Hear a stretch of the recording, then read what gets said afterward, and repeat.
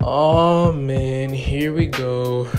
Will the Saudi League ever become more popular and better than MLS? Well, obviously there's a possibility that can happen, especially with the money that is being pumped through these clubs by the Saudi government. When you look into all the aspects of a league, when you compare the two, MLS just beats it out in so many ways, like youth development, average squad depth, just factors like that play into this type of stuff. I understand getting all the big names like Ronaldo, Conte, Benzema, names like that, but there are so many intricate things that make a league great. But with that being out the way, of course, next year, let's have Al Nassr versus the MLS All-Stars. I even have a better idea. Why not Inter Miami versus Al Nassr, Messi versus Ronaldo, MLS versus Saudi Pro League. Bro, the amount of clout globally it will get from many fans, it's just too hard to pass up. Now,